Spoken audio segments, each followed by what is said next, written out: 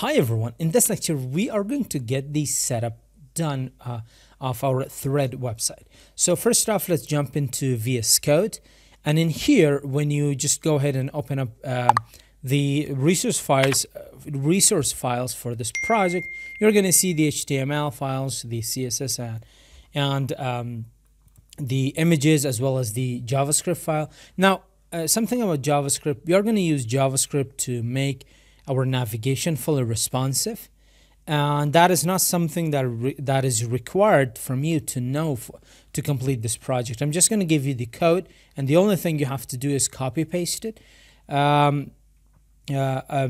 So let's just go ahead and let's dive in. So first off, let's take a look at our images. So within the images folder, we have a few images here, and then we have 6 images for our testimonials, which we are going to use. These are the resources. So first off, what I'm going to do is, because this project is the first project of this tutorial series, I'm going to go step by step, and we're going to build on top of that. So first off, I'm going to create a file, and I'm going to call it index.html. Now, again, when it comes to creating files like HTML, CSS, JavaScript, the name doesn't really matter, but there are some best practices that you could follow, and that would make your code, your organization of your files look a little bit more professional. Now, when it comes to HTML, the name index is useful if you want your website to rank high, because then the search engine will actually know, okay, where the actual content of the website is coming from, and that is coming from the index.html. So it's a common practice. So here is our index.html. We are going to create another HTML file as well. That is going to be signup.html. So far we have 2 HTML files. I've not provided anything. I'm going to provide them later. Then we are going to create our style.css file. This file is going to contain all of the CSS that we are going to need to complete this project. And believe me, there is a lot of CSS. There are possibly more than 800 lines of CSS. So we are going to practice everything you've learned so far, and we are going to practice so much more. And finally, I'm going to create a JavaScript file. You don't have to worry about this. Don't worry. I'm just going to tell you to copy paste, because I'm not going to teach JavaScript in this video. I want to dedicate a complete tutorial series for JavaScript as well. Or by the time you're watching it, it will have been uploaded then. So first off, let's go into our index.html. Let's generate our boilerplate. We know how we can generate that. And index.html basically contains the entire content of our website. So I'm just going to provide the title as thread. Now, when it comes to websites, there are some things that you could borrow from online resources, like fonts, like icons, like you can see these tick marks, these check marks. These are icons. This clock, this HTML code, this responsiveness, these are all icons which I've grabbed from a certain website, which I'm going to tell you how you can do that. Now, and the fonts that are in CSS, they're pretty limited, so we use actually in external resources to basically to grab and other fonts that are like more diverse when it comes to font families, and more diverse when it comes to font styles. So let's just dive into our Chrome window for a bit. For fonts, my suggestion for you, for like 99% of the times, is Google Fonts. This is simple. It's free. On top of that, it is free, and there are thousands upon thousands of font families that you can use in your project. Believe me, you will not be creating any project that the font is not here. So for the most part, 99%, you're going to come to this website. Now, how can we grab fonts from here? So if you have a font in mind, the name of a font in mind, then you can just go ahead and type that and find that. But if you don't have any font size or any font style in mind, you can just go ahead, and there are basically different examples, and you can select any font that you want. The font that I'll be using, its name is Fredoka. There are 2 different fonts. One is Fredoka. So when you find that font family that you're looking for, just click on it and another window is going to pop.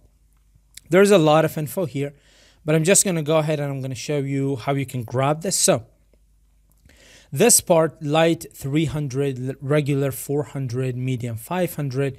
These are the font weights that we have studied in CSS. And what I'm going to do is I'm going to grab the light 300. Just go ahead and click on this, select the style. I'm going to grab it, and you're going to see that this is the link that we're going to paste in our HTML file. I'm going to decipher this link for you as well. So I'm going to select this one, and this one. And it is also going to show you how you can use this in CSS. What is the property? So it is font family, and it says Fredoka sans serif. Now, this is the first font that we have selected. I've told you that I'm going to select two fonts. The second one is going to be Poppins. I'm going to click on it, and you can select like 10 different fonts. Doesn't really matter, except the italic, which I rarely use. I'm going to select all the other styles. So thin 100, extra light 200, and then light 300. Regular 400. Okay, let's keep clicking. Medium 500. This is semi-bold, and this is bold, and we have extra bold. I may not use all of them, but I like selecting all of them.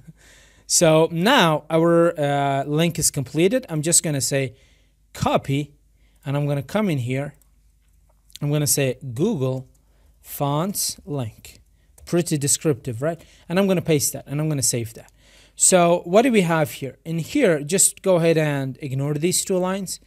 The most important line is this one. So the first family that we have is Fredoka. I'm going to zoom in so you can you need to know all of this that you have selected so you can use that in CSS. We have Fredoka. The font weight is 300, 400, 5, 6, and 700. And then the second font family is Poppins, with the width starting from 100 to all the way to 900. So that's actually what we have done so far. Now the next resource that you have to go to, and you have to basically if you want to use icons, of course, it is Font Awesome. If you have any experience with HTML and CSS, then I'm sure you have heard of this, but if this is your very first time, just go ahead and click on Start for Free. Then in here, you need to enter your email address, or just go ahead and just enter your email address. Then it is going to send you your kit. You can use that kit code in your CSS file, in your HTML file as a link, and then you'll be able to use all of the icons. It's a very simple process. You basically have to sign up, and it's very simple. It's going to give you the kit, and just copy paste it into your HTML file. Now, I could give you my own kit, which I'm going to do. The only issue with my kit is that because this is a free kit, it has a certain number of calls per month.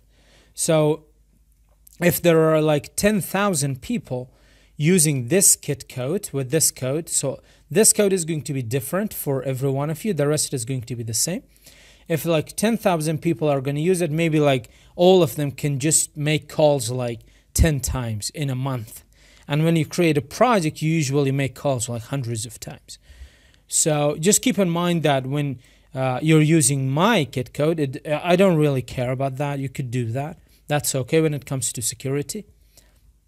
The only thing that I have to hide from you is my API key, which again, as your teacher, I cannot do that either.